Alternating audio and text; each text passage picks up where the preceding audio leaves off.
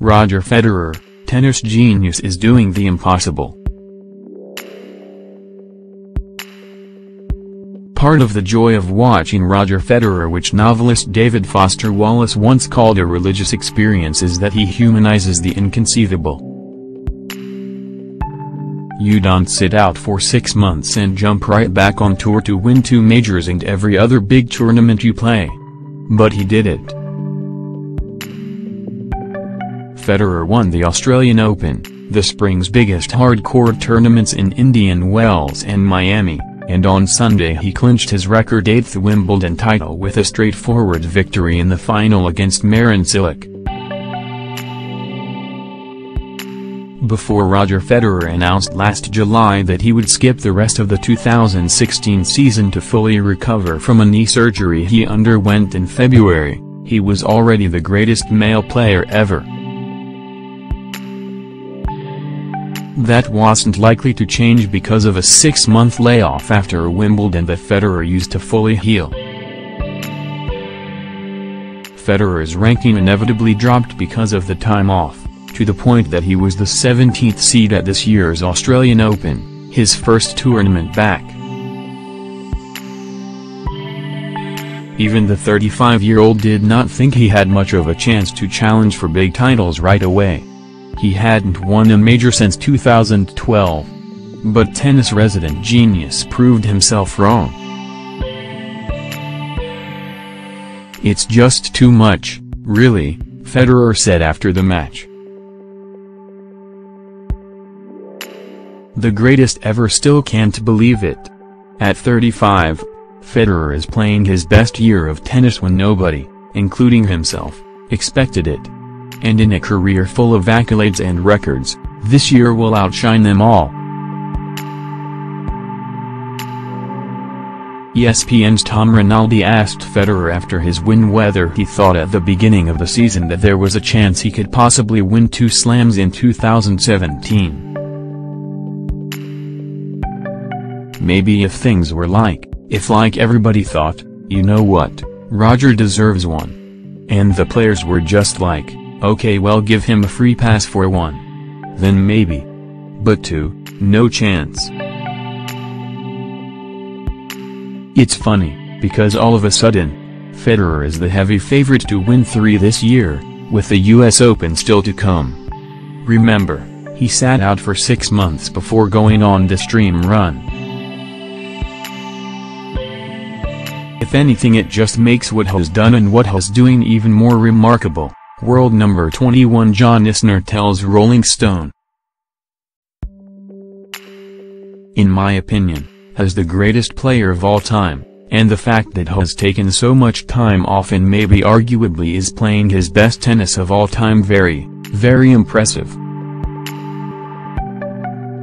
What is craziest about Federer's comeback year has been his mindset, having fun and letting go. After injury layoffs, you'd expect a player to be anxious and perhaps nervous. "Just relax, man," Federer told himself during the 5th set of his Australian Open semi-final against 3-time major champion Stan Wawrinka after blowing a 2-set lead. "The comeback is so great already. Let it fly off your racket and just see what happens." Federer has said time and time again this year that he is just happy to be healthy and playing.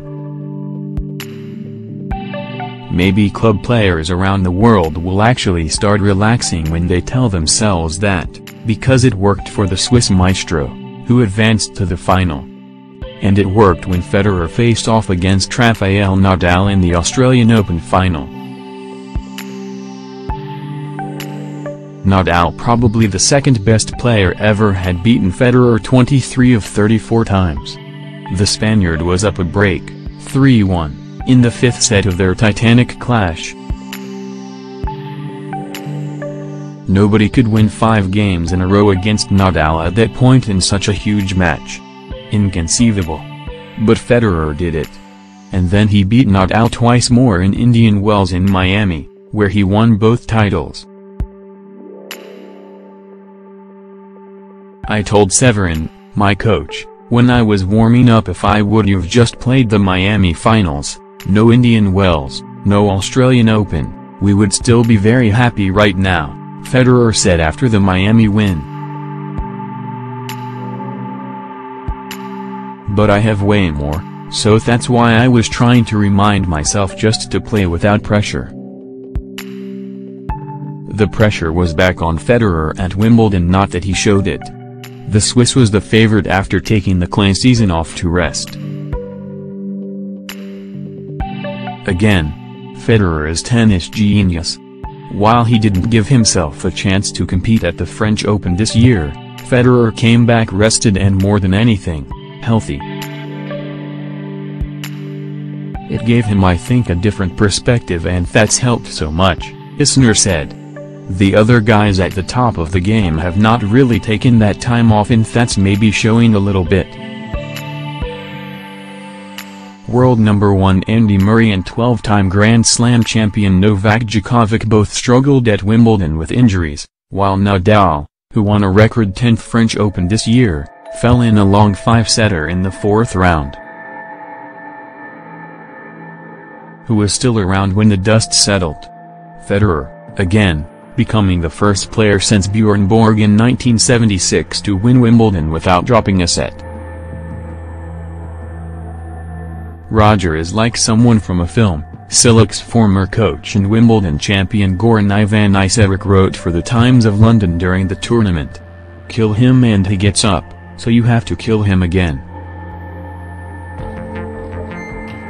You have to kill him about 77 times to win." Nobody killed Federer at Wimbledon. Nobody even punched him in the face. 4 top 15 players and a capable grass court specialist up. 5 players knocked right back down. Let's not lose sight that he's doing something truly extraordinary, former world number 1 John McEnroe said on ESPN's telecast Sunday. What Federer is doing is not extraordinary for any player, though. Federer is doing something extraordinary in Roger Federer's world. And that is something everyone should keep watching, because while it may not last forever, Federer's dream revival is something nobody will see again.